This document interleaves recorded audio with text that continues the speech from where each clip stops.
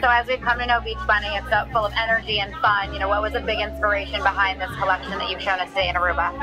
Well, there was actually, we had two mini stories going on. The first one was really based upon a tea party. So the theme was tea party, very girly girl, over the top, lavenders, blues. And then our finale was called Shipwreck.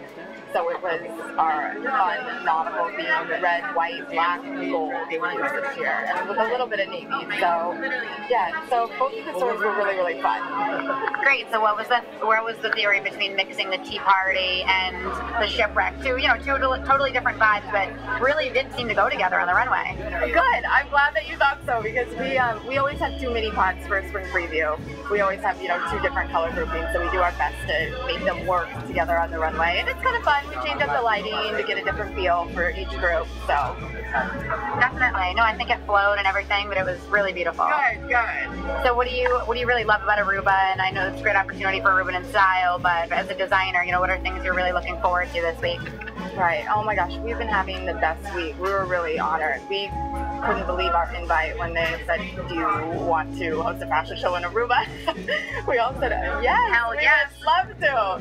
Yeah, so we had the opportunity to go to the party last night on the island, which was so much fun. I mean, we were, you know, lying in hammocks, and it was awesome. We took a catamaran out there, and then I actually got up early this morning and went diving, and there was this awesome shipwreck that we went out and, you know, under certified divers. Very similar to your collection. And yeah, shipwreck. Exactly. I know, we actually got to experience it. Gosh, my suit, I wore a Beach Bunny suit, of course. I hope so. Yeah, I have my wetsuit over it, so. Very cute. Yeah. If you had to pick one of the pieces out of this collection, maybe one from each, the tea party and the shipwreck, that were kind of like you just had to have and those are your favorite, which would you pick? Gosh, with Tea Party, there was this lavender bandeau that had the most beautiful, like, embellished neckline. It's like black hardware, black stars and crystals. Yeah, it had a one-sided hip piece that was really gorgeous. So I love that because I love bandeaus. And then the nautical, we had this white suit with gold chains just draped all the way down, and that's just so much fun to just even watch on the runway. So I would have, one for my everyday suit, and then my biggest suit, maybe the chain. Definitely. Yeah. And, you know, obviously we know you must love sun and fun, but what's one thing you think that people would just love that should come to Aruba for, like that you've seen with your time here?